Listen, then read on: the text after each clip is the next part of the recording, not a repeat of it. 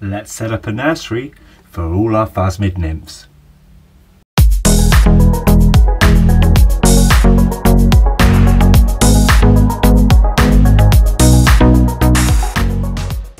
Hello and welcome back to Bug Realms. I hope you're all doing fantastic.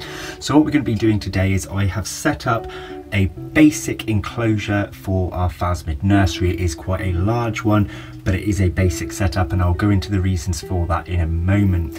Now what we're going to be doing is housing some of our freshly hatched nymphs as well as some of our younger generation in here. Now we are going to be doing cross species in here today, guys. In the future, when my collection's a bit larger and I can show off a bit more, I will go into which species are a definite no-no to live together, some that will be alright and some that will do absolutely fine.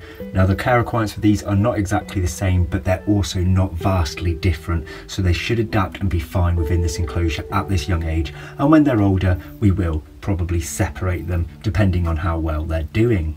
So anyway, you're not here to listen to me blab on, you're here to see the nursery and the PHASMIDs, so we'll crack on with that now. So guys, we're going to start with our Phenopharos Kyoiensis. I'm not sure if I pronounced that right, I've always struggled with that one, but it is the giant budwing stick insect. So this was where we were keeping over, and we're just going to have a look in here because we've had some nymphs hatch. So there they all are, guys. Some of them are climbing onto me already. Oops. Now I'm going to get these housed pretty quick because otherwise they're going to scarper. Now I've popped two in already because they were running all over my hands. What I'm going to do now, take that lid back off. So two are in already. We've got another 1, 2, 3 on here. So I'm going to do slightly gently tap the abdomens of some of them and they'll move on to the leaves. So we had 2 plus another 3 just put in. Now let's see how many more there are. There are still 2 more in here, 1 up that side. Oh, they are escaping on me already.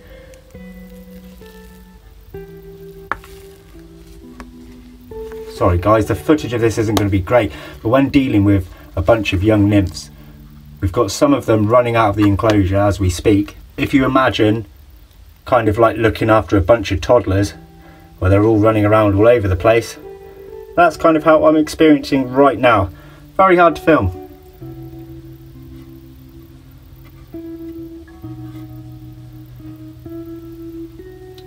Right, so they're in at the moment. As you can see them walking along the floor. Now this is why I've stuck to the paper towel substrate bottom when I said it's going to be basic. Let's see, they're already making an escape for it. And that is because, 1, you can see them when they're on the floor, and 2, because if you do have any dye, you're not going to be able to lose count because you'll be able to actually see them, the dead ones on the floor. As grim as that sounds, when you've got so many nymphs, it's good to try and keep a count. So there's all these ones. Now let's move on to housing some of our others into the nursery. Now this was a temporary little nursery of some other nymphs, so I'm going to be taking the top off here.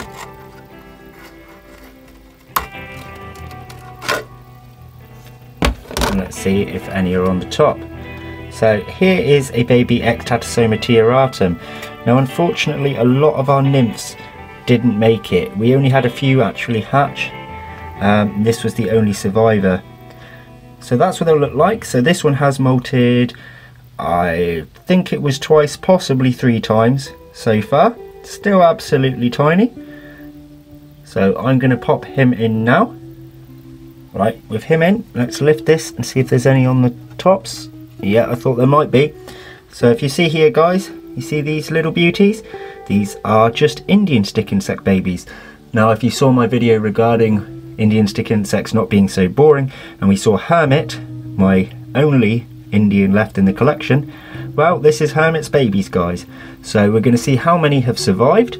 So we've currently got 2 on here. I'm going to pop these in and we'll count the rest. Just take this one out and we'll see what we've got. You see that one moving down there? That's our Acanthoxilla Geocevi or Geosovi. Now this one unfortunately did lose a leg in its last molt. If you want to know more about this species, these are sorry, 2 seconds. These are a New Zealand based species that have cultured here in the UK. If you've seen my video on wild caught stick insect, that was the mother of this one. So you see it's got the front leg missing, the rest of it is absolutely fine. So yes, I know that this is the baby of that one because this one was actually found in the exact same location as the mother was about 5 months later. So one of her eggs had hatched, and it was a dainty little girl when I first picked her up, and she's molted a few times into my care. So I'm going to pop her in now, and then we'll try and find the rest of those Indians. Now, one of the reasons I said you should always count them is because baby Indians especially are very easy to lose. And I'm going to be honest with you guys, I lost my bit of paper saying how many were in this nursery. It is possible that only those 2 survived, but I'm sure there was at least another 2. Well, I found one more. Just going to pop that one in now.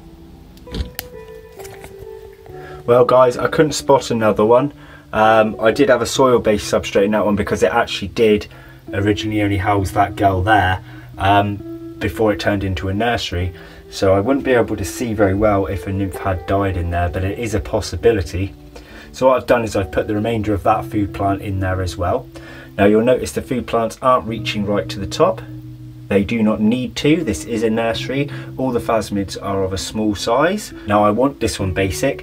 I don't want lots of twigs and things where it's going to be hard to find all the babies when I count them during cleaning days. And like I said, I wanted a paper towel bottom so that I can tell if any nymphs have passed away and that I do not knock them out there when I'm sorting through any substrate.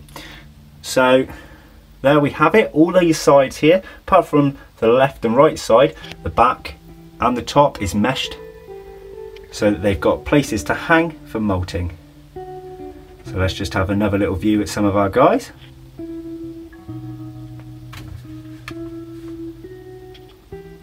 So there we have those 2 hanging around together. Our lady there, our biggest one, and our Ectatosoma tiaratum. We have a budwing over there, and there's an Indian actually just playing dead on the floor here. It is alive. Sorry, the quality isn't great. But yeah, so if I zoom back out, you can really see now that it is a very large enclosure for a nursery. It's giving plenty of space. That's one thing you need to bear in mind, especially if you cross species, is to keep plenty of space in the enclosure. They can hang and molt off the branches, or they can climb to the very, very top. And this will give them enough space then until pretty much when most of them are adults. So that's going to be it from me today, ladies and gentlemen. I'm sorry it may have come across a little bit rushed, but like I told you, it's like watching a bunch of toddlers. So it was more important to me to keep the best eye that I could on them rather than managing to capture each little process between each one as they went in, because if they escape, guys, they haven't got access to the food plants, and the likelihood is they will actually die. And as I'm talking to you now, I can spot one. Bear with me.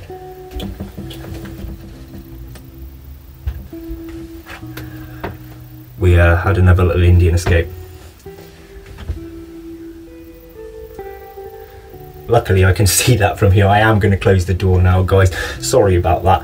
But you see what I mean? Any moment they can run out. But I hope you liked the video all the same. So if you're new to this channel, please hit that subscribe, and the little bell icon next to it will inform you of my future updates. Like the video if you liked it, and leave us a comment. Until next time, guys, take care. Thank you. Bye-bye.